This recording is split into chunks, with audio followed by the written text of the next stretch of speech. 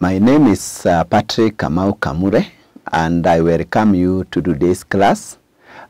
Today's lesson, subject that we are supposed to look at, is about public finance and taxation.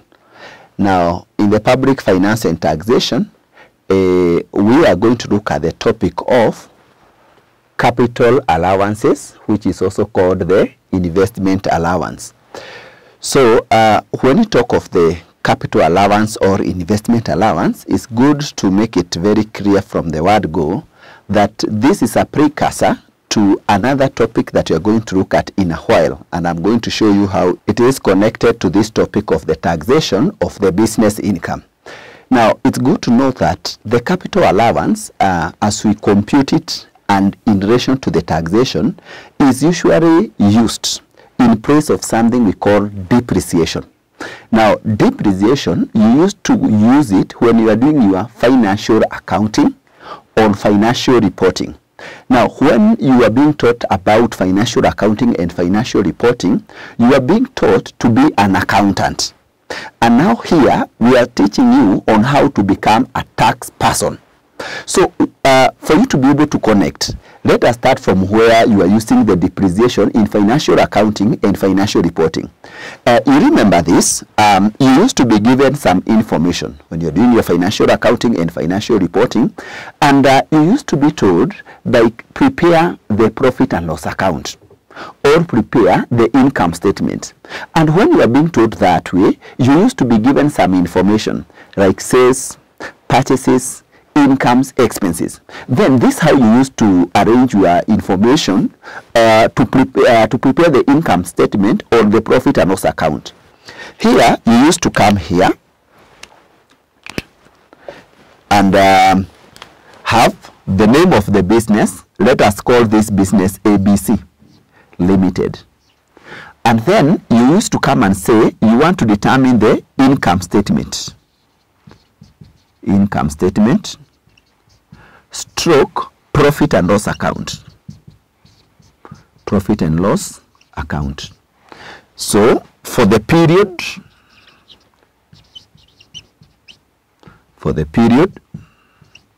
ended, you used to indicate, let's say 31st of December 20, you indicate there.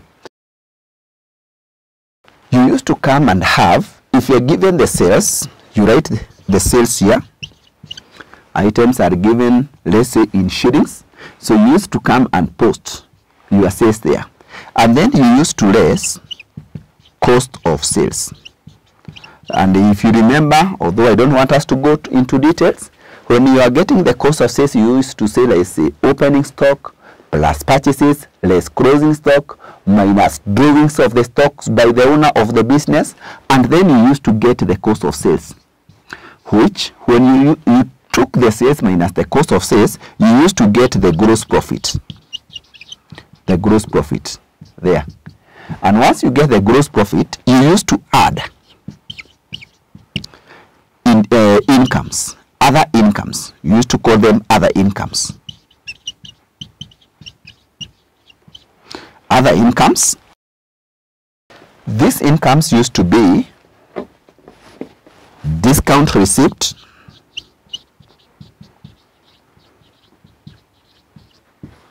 come and place it there, investment incomes,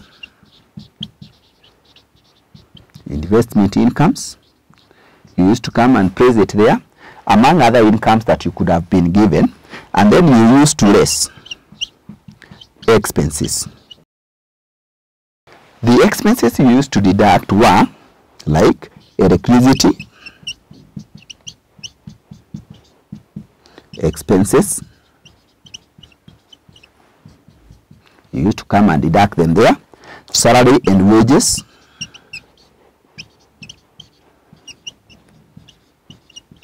You used to come and deduct it there.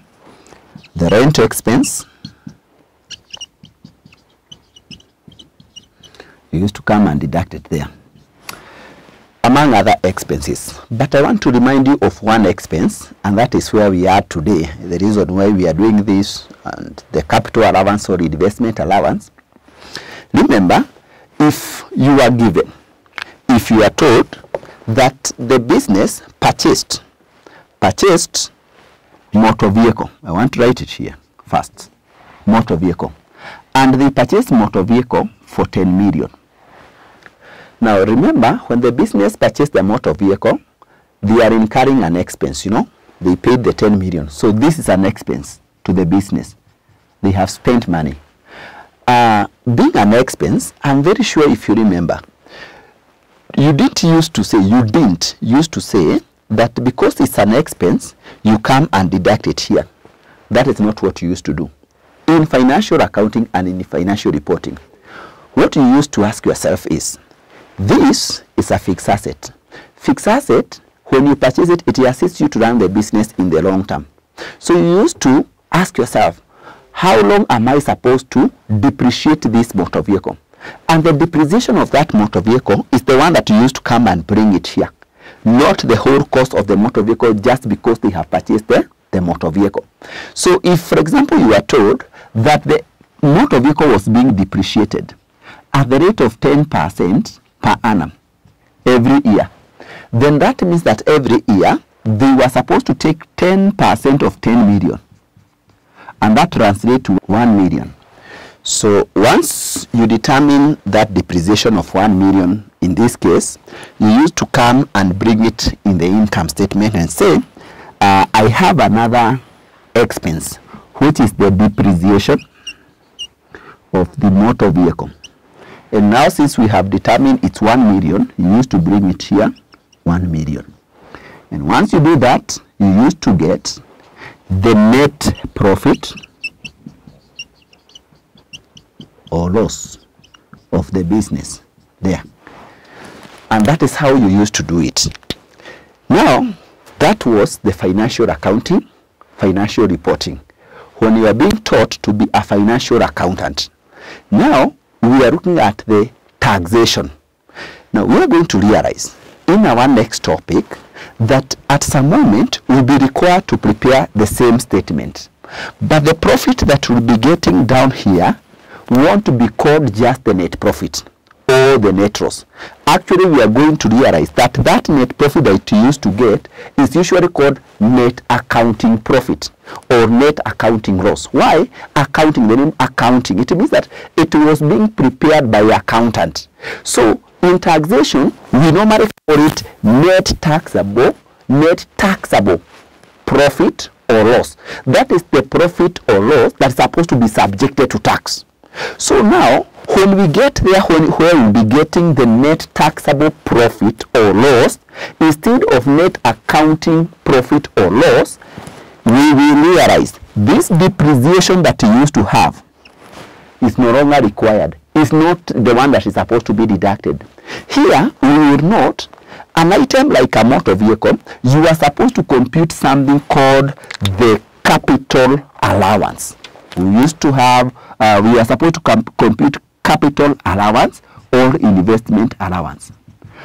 Of which case we are going to realize for the motor vehicle, the capital allowance rate is supposed to be 25%. So you take 25% of the fixed asset like motor vehicle, 10 million, and that tells you that we have 2.5 million. So now instead of taking the depreciation here, when we are getting the net taxable taxable profit or loss, we will come and bring the capital allowance. Depreciation is not allowable. Capital allowance for the same motor vehicle. See now, it is not 1 million as per the way the accountant had determined. Now we have 2.5 million. Is the one that you come and deduct there. So now we want to see. This is just one fixed asset, the motor vehicle, of which case you determine the capital allowance the way you have determined so that you can come and deduct it here. How about in case you have other assets, like you have the furniture and fittings, you have the buildings, you have the computers, you have other items that are used in the business and which are supposed to assist the business in the long term. So how do you normally claim the capital allowance on them instead of depreciation, which was being determined when you are preparing the net accounting profit. So that is where now we are today about this topic of the capital allowance or investment allowance. So I hope you have understood it very clearly that the capital allowance or investment allowance is used instead of the depreciation, because depreciation is for accountant, not for the tax person, and it is usually computed in relation to the fixed assets like motor vehicle, furniture and fittings, the buildings, the computers and such. So now coming back to the capital allowance, we have said it is usually on fixed asset, and we have seen we have lot range of the fixed assets. It's good to know, as the rate we have said here about motor vehicle of 25%, now we have other rates which are applicable on other assets. Now when you are claiming the capital allowance, we usually have 4 rates which we are supposed to use when you are claiming capital allowance on fixed assets. I'm going to list those rates here, and then we are going to look at those items that we normally give the capital allowance at. Those rates I'm going to list. Like the first one, which are the items do we give the capital allowance at that rate? You go to the second rate, which items do you normally give capital allowance at that particular rate? The third one, the fourth one, that way. So these rates are, so rates for capital allowance.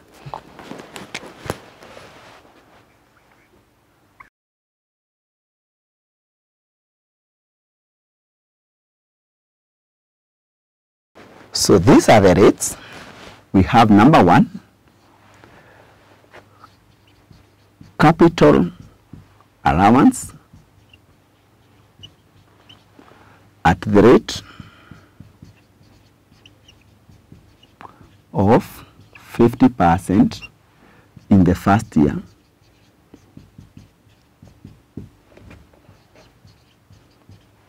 of use, and then 25% per annum straight line basis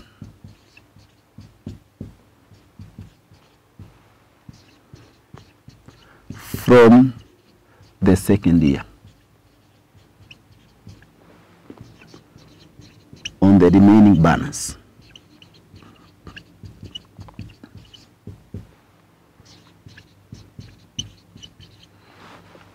Number 2, capital allowance at the rate of 25% per annum straight line basis.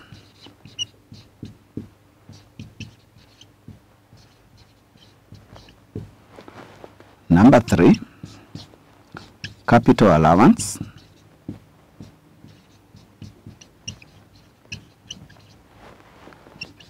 at the rate of 10% per annum straight line basis.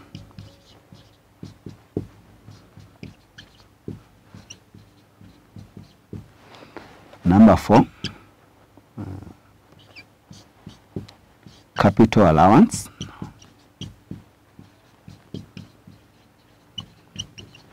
at the rate of 33.33% into brackets, we call it a third per annum on costs straight line.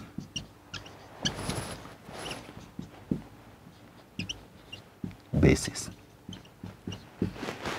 So when you talk of the capital allowance, these are the rates that we normally use to claim capital allowance on the fixed assets that are used to run the business. So the next thing that we need to learn is when you talk of the 50% and then 25%, what do we mean? And once we understand what we mean, then in that case, then we look at which are the items that we normally give capital allowance at that rate. We go to the 25%, we do the same. The 10% we do the same, and 33 and a third percent or a third, we do the same. So I'm going to start with the first one. So I write it as the heading, and then we look at what do we mean by it, and then which are the items we normally give the capital allowance at that particular rate. So come.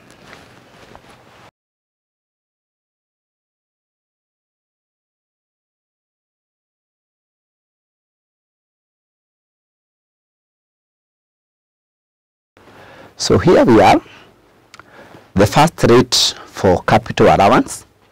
Capital allowance at the rate of 50% in the first year of use, then 25% per annum straight line basis from the second year on the remaining balance. What do we mean by that? Now, before we look at the items that we give capital allowance at those rates, this is what it means. It means when you have an item that we are supposed to give the capital allowance at that rate, first year, take 50% of the cost. And when you take that 50% of the cost, when you are determining the taxable income of that year, the taxable income, the income to be charged tax for that particular business, and you are preparing the statement I had indicated here. So the amount you are supposed to come and put here in relation to that asset, you take 50%. And when you talk of 50%, it doesn't matter of when it was acquired. If it was acquired at the beginning of the year, in the middle of the year, one day to the end of the year, it doesn't matter. As long as it was used in that year, you take 50%. And then that will mean that when you talk of now 25% per annum straight line basis from the second year, now from the second year you'll be taking 25% of whatever remain after you have claimed the 50%. And then it should be every year per annum. Per annum means per 12 months. So if, for example, you have reached the second year and an item is sold during the year, for example, in the second year you use it only for 6 months because it is disposed of. In that case, you are going to take 25% times 6 over 12 because the 25% is per annum. Per annum means per 12 months. But take note, for the first year 50%, we haven't said per annum. So in that case, it's going to be 50% period without considering the period it was used. That will mean if we have an item here, let's say it costed 100 million. It costed 100 million. Then somebody tell you that it is the one that qualify, although we are going to see those items that qualify at that rate, and somebody tell you that it qualify at the rate of 50, then 25, the rate that we have indicated there, and now ask you, can you get the capital allowance of the first year? So you'll come and say, ask this person, when was it acquired? Let's say the year we are considering is 2022, the 2022, and then you are told it was acquired on 1st of July 2022. Now, 2022 became the first year. So the capital allowance for the first year is going to be equivalent to, we have said, 50% of 100 million, without considering that it was used for just part of the year, which will give you the 50 million. So 50 million is the one that you're going to take to the income statement when you're getting the taxable profit and deduct it here in 2022. Then if somebody asks you, how about the capital allowance of the second year? How much is it going to be? Now the second year must be now the 2023. You'll come and say the capital allowance for the second year, which in this case we are talking about the 2023. If it was used the whole of 2023, it is going to be, we have said 25% per annum on the remaining balance after the first year. So how much remained after the first year? So the cost was 100 million. The first year capital allowance, 50, is what was claimed. That means that the remaining balance is 50 million. Then if you take 25%, that is going to be 12.5 million. So in the 2023, when you are determining the taxable income of the business, you'll come and bring it here. How about in case somebody asks you about the capital allowance of the third year? The third year, in this case, that means 2024. How much will it be? In this case, we have said 25% straight line from the second year. That means that you take 25% again of per annum of the remaining balance after the first year. Remember, the remaining balance is after the first year. So you do the same as we did here. So the cost was 100 million, but the first year we claimed 50 million. So minus 50 million. So the remaining balance is 50 million. So when you take 25%, that is going to be again 12.5 million. So when you are getting the taxable income of the second year, you are going to take again 12.5 million of 2024 when you are preparing the statement. How about in case somebody tell you now, in the fourth year, this asset was sold mid the year. Let's say now we are talking about 2025. It was sold by 30th June of 2025. So how much will be the capital allowance? The capital allowance will be, that is now for the fourth year, and that is supposed to be 2025, is going to be equivalent to 25% per annum. Remember we said per annum means per 12 months, per year for 12 months. So now that it was sold during the year, by 30th June 2025, that means that it was only used for 6 months in that particular year. So in this case, when you talk of 25% per 12 months, now for the 6 months is going to be what? You multiply by 6 over 12 of the remaining balance after the first year. So the remaining balance of the first year was, the cost was 100 million minus what was claimed in the first year, that is 50 million. So you are left with 50 million. So when you take 25% of 6 over 12 times 50 million, this is the amount that you are going to get. So we will have 25%. You multiply by 6 over 12. 6 over 12, and then you multiply by the remaining balance after the first year, 50, and that is going to give you 6.25 million.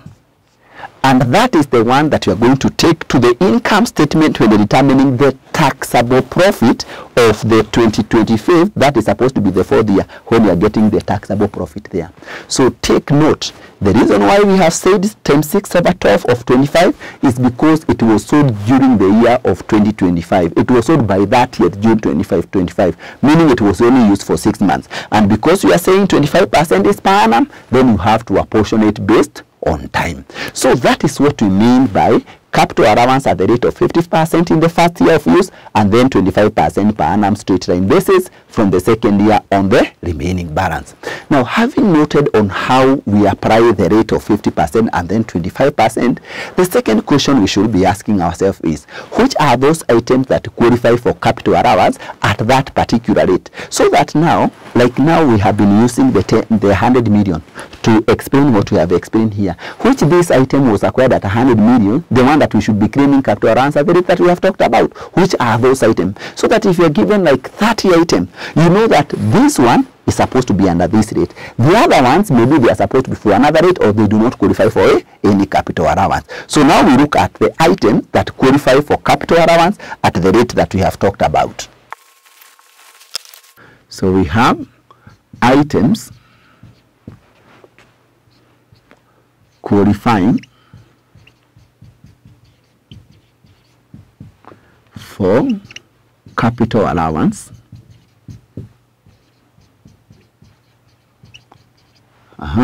at the above rates. What are those items?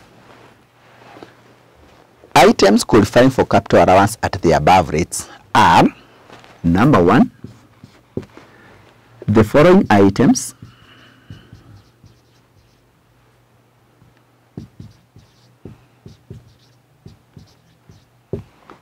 used in manufacturing. The key thing I want you to get from there, and these are the ones that we'll be using, these are the headings we'll be using to understand, is the term manufacturing.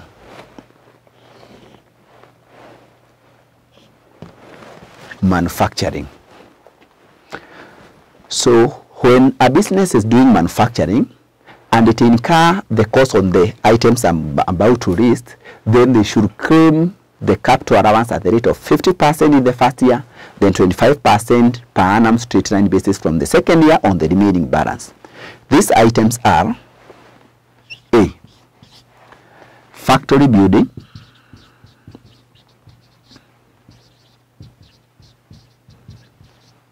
stroke industrial building,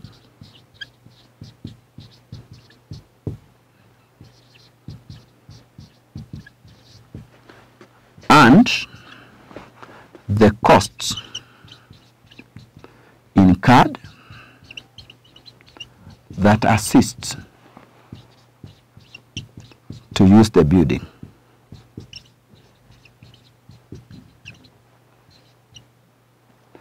To use factory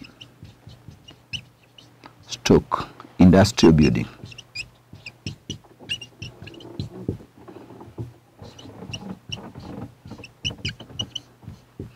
Such as we have parking area,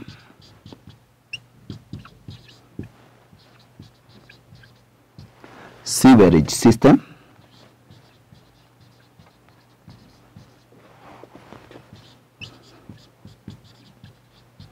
railway lines,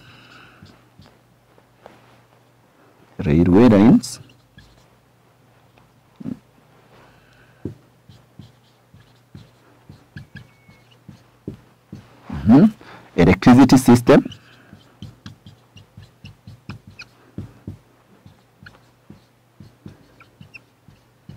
water systems,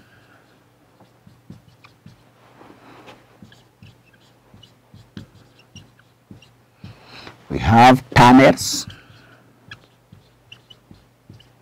bridges, etc., among others. So what we are saying is that if you are doing manufacturing, and you can see we are calling it the factory building because factory building, its purpose is to be used for manufacturing, or an industrial building, its work is to be used for manufacturing. So when you have the costs that were incurred to put up that building, give that cost the capital allowance at the rate we have indicated.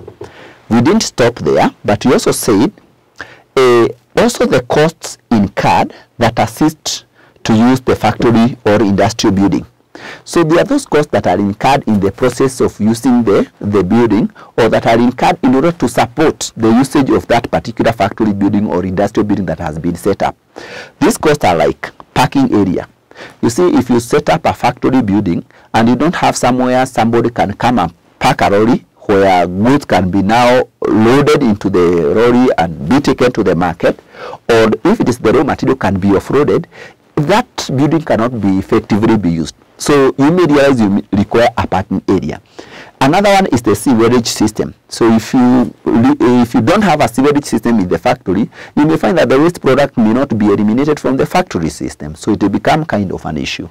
Another one are railway system, the electricity system, water system, tunnels. There are some factories which are usually connected through tunnels so that they can allow people to move from one part of the factory building to another part of the factory building, or from one factory building to another factory building. Others normally have bridges connecting them. All this is for the purpose of using that particular factory building. All those costs, when they are incurred, we normally give them the capital allowance at the rate of 50% in the first year, then 25% per annum straight line basis on the remaining balance from the second year. That is number one under manufacturing. Number two under manufacturing, B. We have the machine used in manufacturing,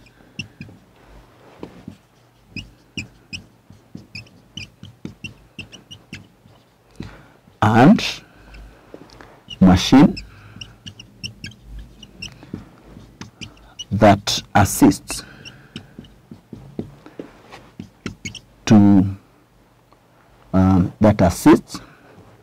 manufacturing, including cost incurred before, the use of machines. So we are saying those machines that are used in manufacturing, including costs incurred before use of machine. The key things are these ones. Machines used in manufacturing, although I'm going to list them in a while. But here we are talking about used in manufacturing, like a processing machine. Processing machine is used to convert the raw material into the finished goods. That is one of the machines that is used in manufacturing. Not only that, but also machines that assist. The key thing assist in manufacturing. That means that these machines are not directly used to convert the raw material into the finished goods, but they help for that process to continue. And here we are going to look at some of those machines, but you can imagine one of them being like a water pump.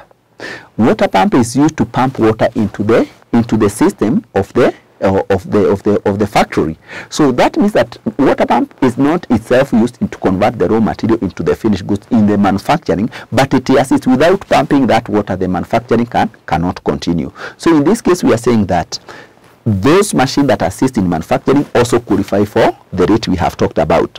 Not only that, but also cost incurred, the cost incurred before use of those machines. This I'm going to list in a while, but they mean that you are incurring or you incur some cost before you started using a machine. A good example is you can purchase a processing machine, and maybe you purchased a processing machine through importing it, so you didn't find it locally, so you bought it maybe in Europe. Now when you buy that machine, it cannot be of any use. You can be told pay 50 million and you pay, but unless you transport it, it comes into your factory, you install it, it cannot help you. So you may incur 50 million, that is the cost of machine, yes, but now you need to transport. Out of 50, you incur an extra 5 million to transport it. That's 55 million. When you are transporting, you are told by the transport company, you have to insure your machine. Maybe you insure for 2 million. You know, that's 57 million. So, and then when you bring it into your factory, you realize that you need to install it into your factory system so that it can be of use. So you hire an expert to come and install the machine for you, and this person tell you pay 3 million.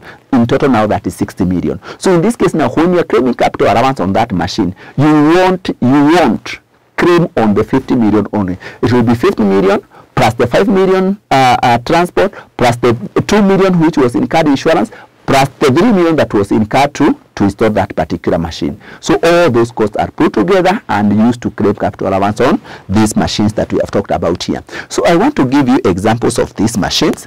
So we say example of these machines are, so these are the one, processing machine,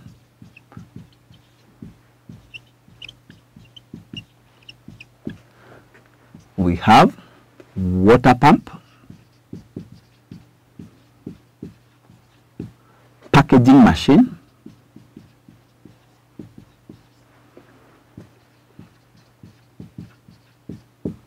conveyor belts, we have treatment plants,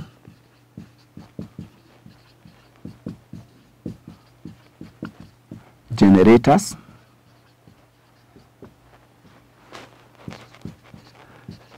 etc., among others. As long as a machine is used in manufacturing or that assists in manufacturing like this one, you normally give it the rate we have talked about. I also want to give you a list of the expenses that could have been incurred before the machine was used, which you normally add them together when you're claiming capital allowance on that particular machine. So on the same, costs incurred before use are, these are the costs, are, we have transport, insurance, loading and off-roading costs, we have the installation costs, testing costs, etc., among others.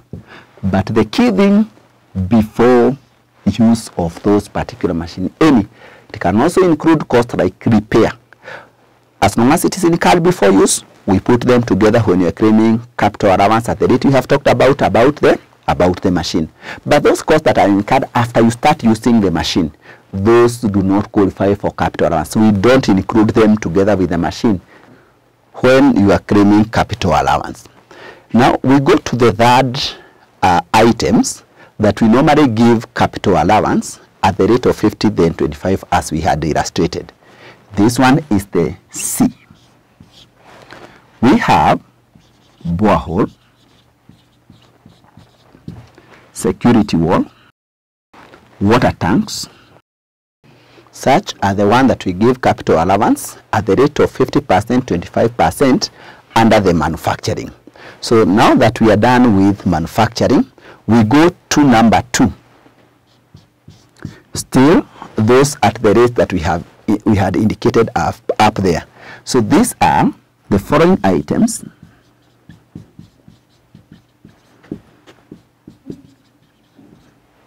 Used in farming. The key thing, farming. So if you are doing farming, or a business is doing farming, and it incur the following costs, it should claim capital allowance at the rate of 50% then 25% when they are determining the taxable income. What are those items? These are the one under farming. A, we have farmhouse. Now, for the farmhouse, it is very important for you to note that, I'll put it into bracket, note, only a third of the costs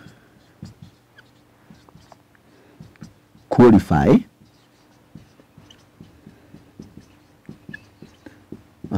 for partnerships and sole proprietorship.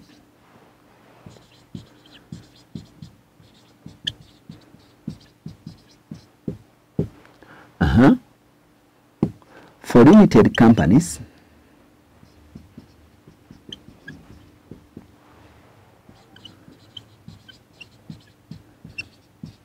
the whole cost qualify.